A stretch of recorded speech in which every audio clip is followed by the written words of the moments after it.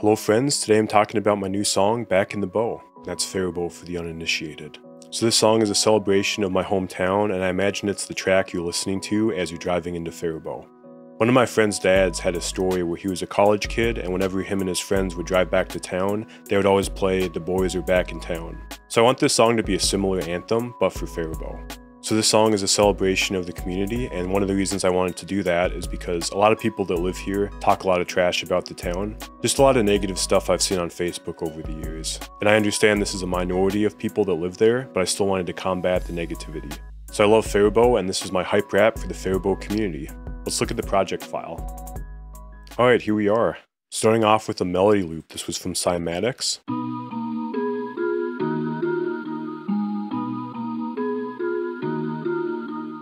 Then I just added some drums and an 808 over that.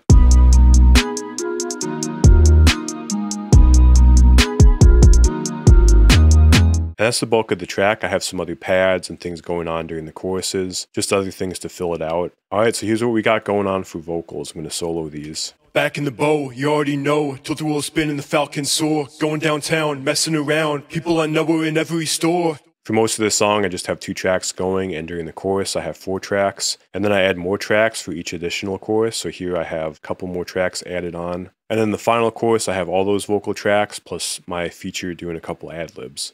Then for verse 3, I got my buddy John Paul jumping in, and he's been with me on many tracks at this point. Lakes and rivers from Faribault, my spring of youth spit crazy flow. These city streets and county roads I frequented since I don't know. And John Paul also grew up in Faribault, so we've worked together so much, making a song about Faribault, I knew I wanted him to be on the track. Once again, we met at my parents' basement, recorded some vocals, and he did a great job, as always. Yeah, so that's the track.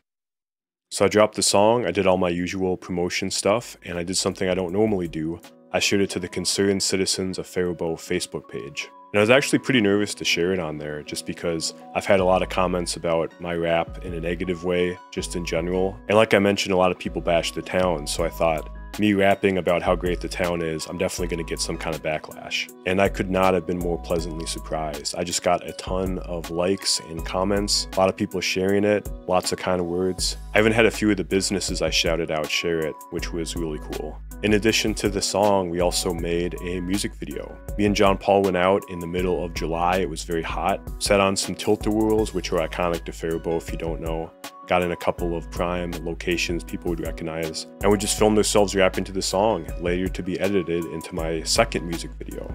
And similar to the song, I was really pleasantly surprised on the reaction. Just a lot of kind words, a lot of people gassing us up. As an artist, you don't always get that. A lot of times you're sharing stuff out into the void. So when you do get a reaction, it's so nice. It's very validating, and I'm just very grateful for how people took the song.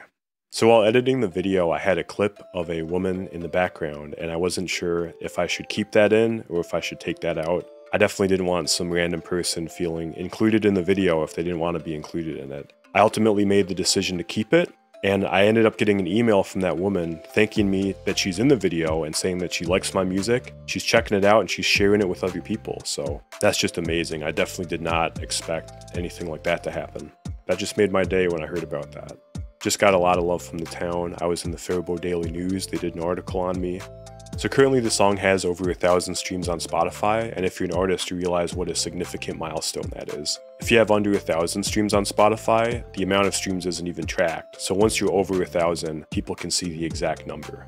And the music video is almost at 3,000 views, which is just crazy. It was really cool to make something from my hometown and have people in the town respond to it in a way that's more positive than I ever imagined. I definitely expected people to like it, but I didn't think that many people would like it, especially all these people that are maybe not your classic hip-hop fan. Just people that live in the town, appreciate what I did, and like the music. So I feel incredibly grateful for all of that.